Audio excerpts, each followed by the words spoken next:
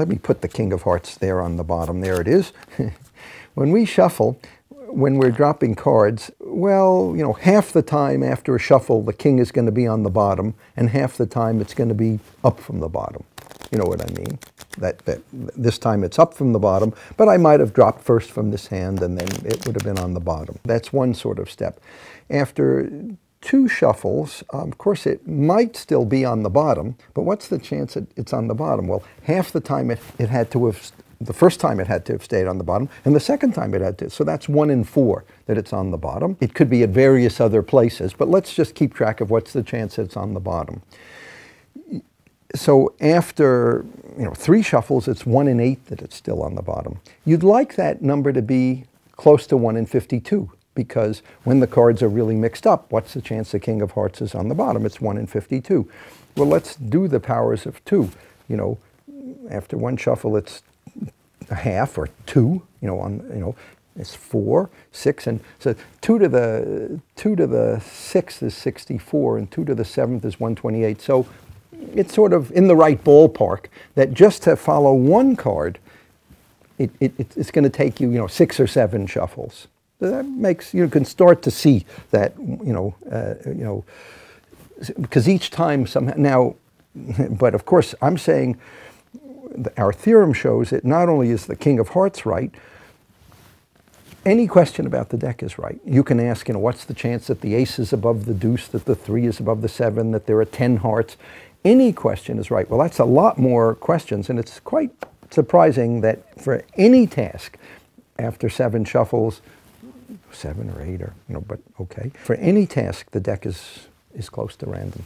I like to say that if you were playing with one of your kids, maybe 4 or 5 shuffles is fine if your kid isn't clocking the deck. But if the national security depends on it, okay, shuffle 11 times. But there's an interesting thing that came out of that is there's a sharp answer to the question. There's a threshold, and there's an image that I can try to communicate, which is like this. Suppose I had a big bowl of glass, a big glass bowl, and it had black balls on the bottom and white balls on top. And I had a canoe paddle, it's a big bowl, and I'm stirring it with my canoe paddle, okay?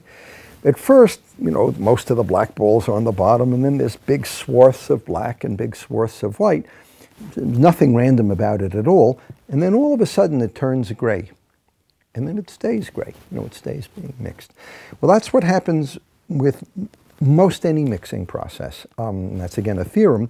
That is, there's a sharp threshold that before that threshold, you can see the structure, it's not random, and after that threshold, it's about as random as it can be. And well, of course, it's never perfectly random. It goes to random exponentially fast, but it stays flat and then it dips down. And the it that I'm talking about is the answer to almost any question. How many cards can I guess right? Or if you take some test for randomness that you like, before the 7 shuffles, or 3 halves log to the base 2 of n, the cards, you'll fail the test, and after you'll pass it, and for any test. So that's sort of, it's nice that there's a satisfactory answer. It might have been that it just sort of dropped smoothly, in which case there's no right answer. It just sort of gets more and more random as you shuffle.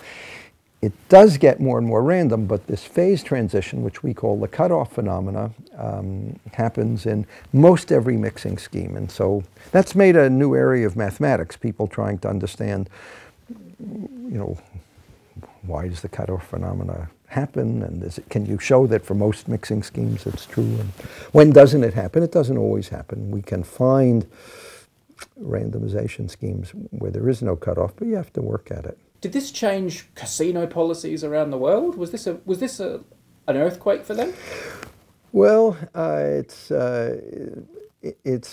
it'll probably be on my tombstone. 7 shuffles, suffice. They did change the laws in Nevada, so that's one that's one point. And what's to say? Cards had to be shuffled 7 times, right? And it's 7 shuffles plus 2 of these. You see, these are all the same. This, in the hands, or the way they do it in a casino is this way. Oop, they don't do that. So they'll strip cut. So the laws are they do 7 shuffles and intersperse it with strip cuts. That's for 52 cards. I'm working on a funny project now, which came both from security business, cryptography, and also from Dungeons and Dragons and crazy things like that. I had 2 colleagues come to me and say, how do I shuffle large decks of cards? One of my colleagues had a son who plays Dungeons and Dragons type game, and they have special cards with goodness knows what on them, and there are 250 of them, and you can't riffle shuffle 250 cards. And is there a reasonable scheme for physically mixing up large decks of cards? Of course, in casinos, they also, with 8 decks, you can't really shuffle 8 decks. And I am busy analyzing that with some of my graduate students, and it's fighting back, but we're making progress. What they do in casinos is they cut the cards into groups like this, and then they shuffle these pretty well, and then shuffle these pretty well, shuffle these pretty well, shuffle these pretty well, maybe 7 shuffles for each packet, and then they will take some of these, and transfer in that way, and then shuffle these, shuffle these, shuffle these. You can ask, how many shuffles, how many piles, how does it go? It's a math problem. Some of us are working pretty hard on it. It's open as of this writing. So next time, I hope I have an answer. So in casinos, you often see slot machines. Okay, out they come. No slot machine that is in casino nowadays works with physical randomness, gears and timing and stuff like that. All of them use computer chips that have pseudo-random number generators in them.